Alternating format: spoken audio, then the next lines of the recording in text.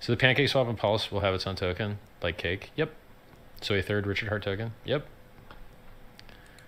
It has to, because why would you want to dilute? Like, why would you want to harm the hex?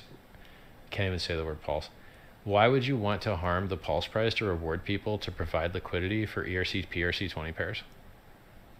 So it's like, why should the Link Marines get to like dump Pulse because they made Link a better project on 2 chains? Doesn't make sense.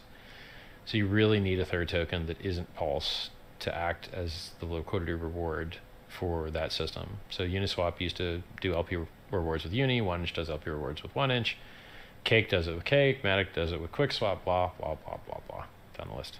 Or rather, QuickSwap does it with QuickSwap. So everyone has all of these Uniswap v2 forks that do liquidity providing incentivization. They all have their own native tokens that I can remember. And that's totally fair. Like, that token incentivizes use of the thing that made it. And I don't know why you would want to like inject the ability to dump something else because you participated in the liquidity farming project.